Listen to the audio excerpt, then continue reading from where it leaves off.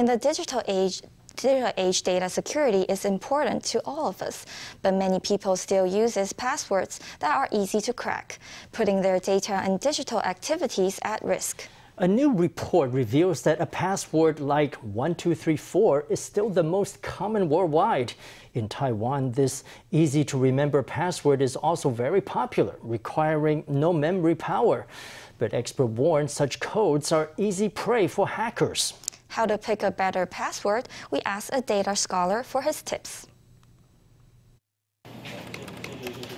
Whether you're logging into an account or withdrawing money from the bank, the demand for a password is never far away. Most of us have accumulated a gaggle of different passwords in our collection. 生日还是第二手机吧。老板级的有一些其实他们是不是很 care， 他们会觉得说就固定吧，就1、2、3、4、5、6、7、8这样子，还蛮多的。 A new report reveals the most common passwords used worldwide. The top 3 are all a row of digits counting up from 1. 很容易猜。如果像个资比较多的人的话，很危险。如果是长辈，没什么个资，没差了。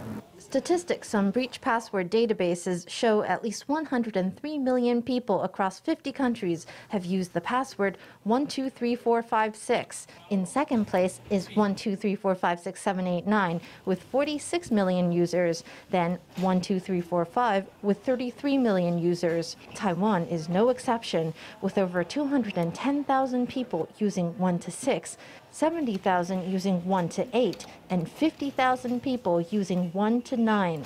These easily memorized codes are the first choice when hackers strike. If your data is in a breached password database, then hackers will attack you with the password. For example, in situations where they can do trial and error many times, like on Wi-Fi or other accounts which don't limit the number of attempts. This data expert says basing your password on your preferences is a safe and memorable tactic. You could use a poem you like to remember regularly, or an English word.